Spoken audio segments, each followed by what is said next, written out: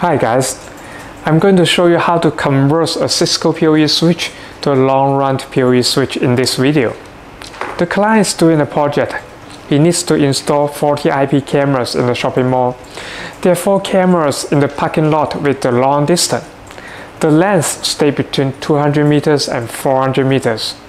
Based on the specification of the Cisco PoE switch, it only can reach 100 meters. The thing is, the owner doesn't want to change his Cisco PoE switch.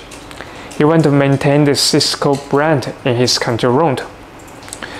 We are going to use this PoE extender to extend the PoE network from the Cisco PoE switch. Now let's get started. First, let's see what we have in the rack. This is the network video recorder. The network video recorder is connected to this Cisco PoE switch 2960. There are 2 data ports. The network video recorder is connected to one of these data ports. Totally, we do have 24 PoE ports from this PoE switch. We will pick 4 PoE ports and extend the PoE up to 400 meters. On the top, we have the PoE surge protector. As we know, the longer the cable, the more chance this copper cable can absorb the surge, and the surge can travel to this end. Eventually, it could damage our PoE switch.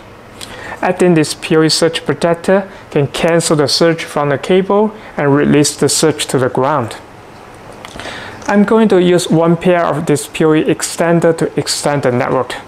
Since we do have 4 PoE ports, totally we need 4 pairs of PoE extender. I will explain why we need 1 pair just a bit. Now let me install one of these PoE extender in the rack. There's input port and output port. The tricky thing is we need to put the input port facing the camera. That's very important. And we will connect this output port to our PoE extender. Alright, this is the rod mount bracket.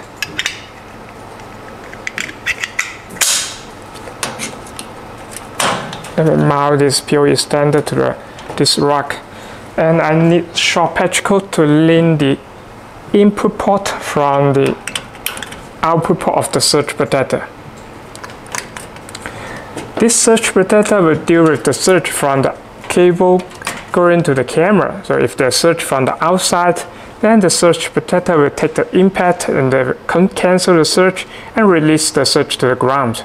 So the input for the surge protector doesn't mean the signal input. It just means the cable could come with the surge, and the output is the signal, clean signal. So we have the clean signal go to the input port of our PoE extender.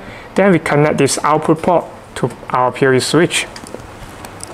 So I need second patch cord to connect this output port to our PoE switch. Alright, this is set up for 1 set of the PoE extender. I'm going to complete the 3 sets. I've completed the setup for other 3 PoE ports. The configuration is pretty much the same. We have the PoE surge protector and the PoE extender. Just want to remind, the input port should deal with the cable going to the camera, and the output port will connect to our PoE switch.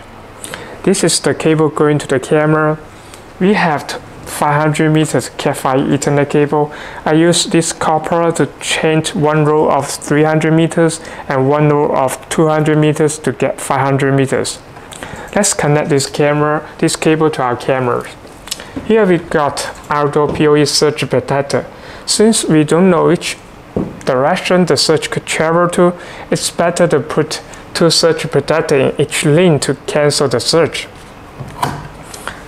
First, let's connect this cable to this input port. This is the ground path. It will release the surge to the ground. Then we got the output port with the clean signal. Now we need a second PoE extender. There's input port and output port. Now there's no need to flick input and output. The input will deal with the cable coming from the PoE switch. I'm going to use this short patch cord to link this output port to our PoE extender. Now just one last step. Use this short patch cord to link the output port to our camera. That's the whole setup for one lint. Now, why we need two PoE standards? The reason is the TCP/IP network is the two-way communications. We need two PoE standards at both ends to come up with the 500 meters continuous run, so they can talk to each other. Before we explain other things, let's just run a quick test to watch the live video from this camera. I've connected this computer to this Cisco PoE switch. Now let's use this PC software to test the live video from the camera.